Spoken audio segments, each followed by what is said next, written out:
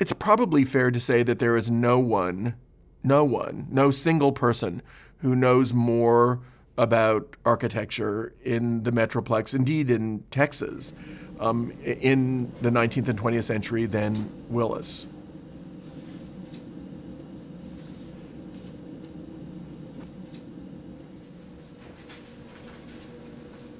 What was riveting was to go to his house and to go into what is really one of the finest architecture libraries in the city. It's in those volumes that his imagination flies.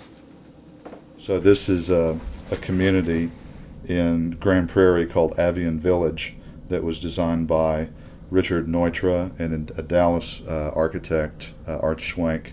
I've always wanted to be an architect, and I'm very passionate about it.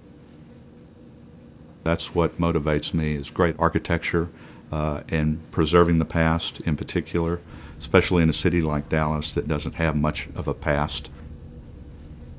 I think it's very important to preserve what we have. He has an encyclopedic knowledge of the architects that worked in Dallas, and can spot their buildings almost from the street. Willis brings to the art of preservation the practicality of it, the adaptive reuse. He also has the ability to understand and relate to those that are not necessarily so keen on preservation like many of us are, and take it to a level that makes them feel that it has the value that it deserves. Willis was a very valuable member of our group for those years, extraordinarily capable, extraordinarily talented and competent in what he did, enthusiastic, and he was a much treasured member of our group. I'll never forget my first day in 1993, in May of 1993, 17 years ago this month. I went in and my boss, Steve Park, sat me down at his desk and said, "Willis, I may not have told you this in the interview, but the park department owns and maintains and operates Fair Park." And I thought, well, no, you didn't tell me that. And I was in love with Fair Park my whole life. There were 6 World's Fairs held in the United States during the 1930s, and of all those World's Fairs which featured modern architecture, Fair Park is the only site that remains virtually intact. Once we began to restore the exteriors, then with the next bond program in 2003, money was in place to also begin work on the conservation of the great monumental artwork.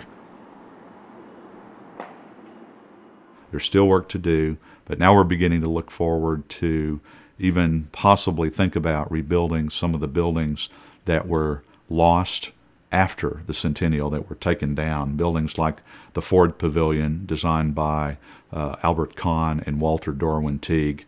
That's one that we're really interested in recreating. Willis is a historian, and he also has known how to preserve the cultural integrity of our city while still knowing and working toward an architectural exuberance and excitement that will define Dallas in the 21st century.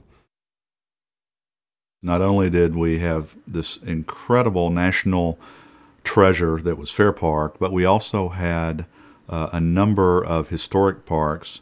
And I'm not just interested in historic parks, I'm interested in raising the level of quality in all of our parks, new and old. During the 1930s, Dallas really expanded its park system during that period. And that may have been the first great period of expansion of the Dallas park system. He has overseen the renaissance of the park system, ensuring that what is historic is properly preserved and that which is new is perfectly balanced with the historic aspects. I'm also vitally interested in the work we're doing in establishing a downtown park system, starting with Main Street Garden. It is surrounded by some of the city's most significant architecture and also outstanding examples from various architectural styles and period. We have 376 parks in Dallas, 21,000 acres, and all of them have their own particular needs, and that's what we have been addressing. You knew he cared, and he was always there for me. We could sit and we could talk and we could wrangle and we could debate and discuss, but I always knew that even if we disagreed, that he had the best interests of the zoo in his heart, and that whatever we came up with at the end was better because he touched it.